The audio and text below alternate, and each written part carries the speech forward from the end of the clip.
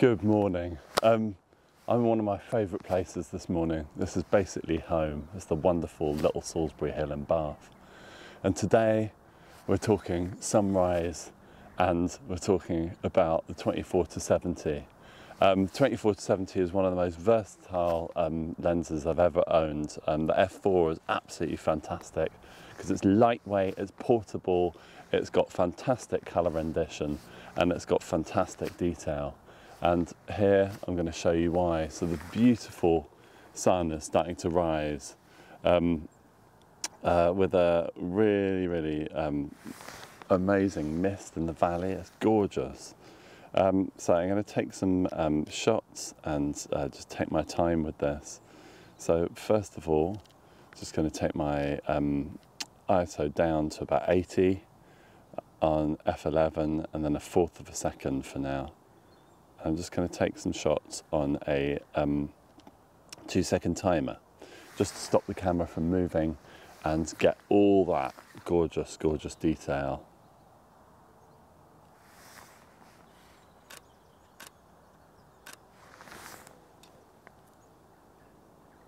Love it. So the colours are really coming across now.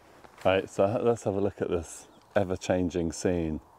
So here we've got this beautiful clouds kind of just coming in here, and I'll just turn my screen down a little bit so you can see what's on my phone screen. There we go.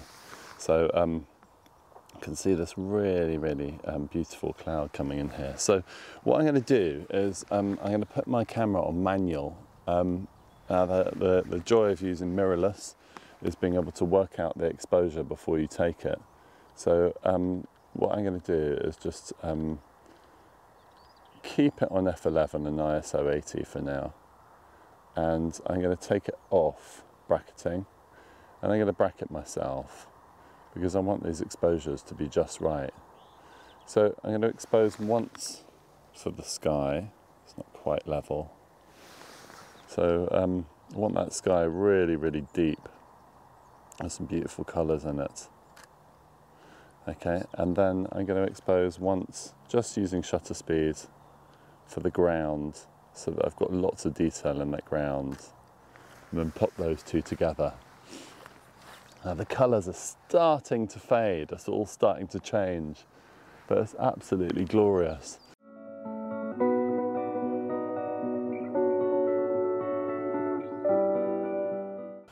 So what is so fantastic about this lens? So basically, if I just bring it closer, okay. So on this camera, what is brilliant about it is the way that for one, because it's 47 megapixels, you can crop into this lens massively. Now I found that time and time again, you know, I would like more of a zoom, but I can also crop in at least 1/3 into my images without any problem at all. Now there's this gorgeous mist coming across the valley, so I'm going to try and photograph it whilst it's coming across really quickly. It's basically low-lying cloud, and it's just filling the valley with atmosphere. It's gorgeous. Okay, so here we've got this beautiful mist coming into the valley, and what I really want to do is do this as a crop. So as I kind of zoom into this area, really thinking of roughly this kind of space here, I think this would make a really beautiful kind of minimal scene. Now, this is the kind of thing that you can do with the 24-70.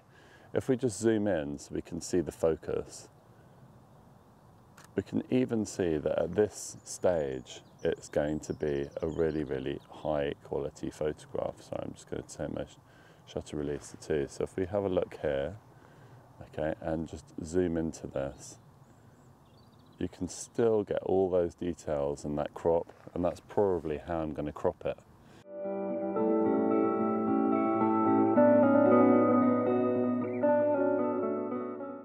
So I'm going to go for a pano at 70mm, and I'm going to bracket my shot. So again, when you're doing a pano, just make sure you keep it as level as possible.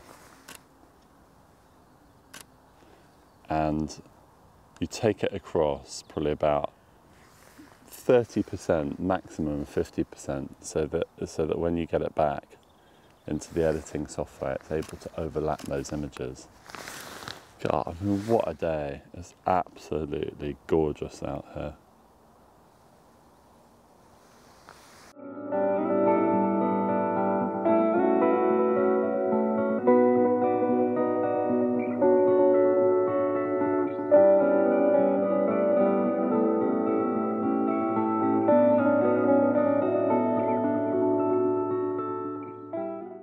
This video is not a kind of full spec video about this lens. I mean, I think this lens has been out for so many years that lots of people have covered that.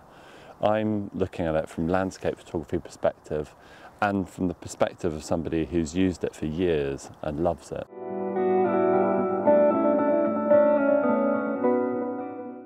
Okay, it's getting super bright now as the sun is starting to come out, and it is just gorgeous. You can see this amazing view over the valley here. Now from here, you can also pick out some individual trees, and that is absolutely magical. So there's a line of mist along here, but there's also a lone tree down here that I'm not sure if you can see from here, but I'll show you in the photograph, and it is quite something. So with the light and the light really starting to come in now, it's really important to get your exposure right, get your shutter speed right, and otherwise it can just be blown out and you can take out some of the details. So I'm just going to concentrate for a minute on manual, trying to get this completely right. So first of all, I'm going to zoom into the subject.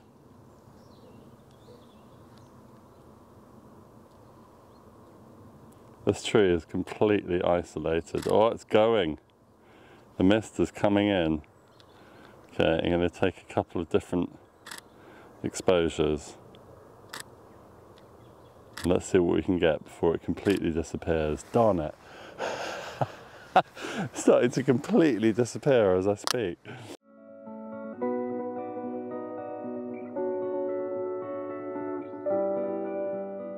Now here, this section here, there are beautiful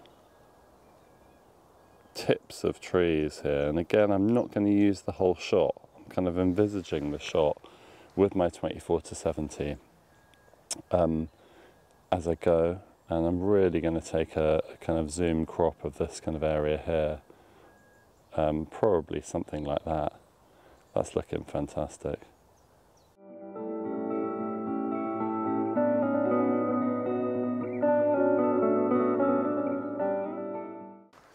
So that's it for today. Yeah, the 24-70 I think is just an absolutely brilliant, versatile camera that you can use in all different types of conditions. The colour rendition is excellent, the sharpness is excellent. The fact it's lightweight and small and compact is brilliant. And the fact it's one of the cheapest pro lenses you can buy on the market is brilliant. It's an S-range lens, it's amazing. So from here in the misty Bath Eastern, I'm going to say goodbye, and please like and subscribe, and I'll see you in the next one. Bye for now.